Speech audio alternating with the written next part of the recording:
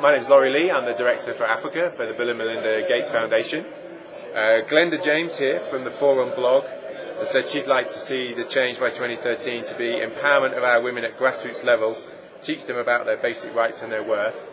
I'd like to say one of the most practical things we could do to help that come about is ensure that all women in Africa have the right to choose when and how many children to have through access to modern contraceptive devices, easily available, free or at a price they can afford, everywhere in Africa.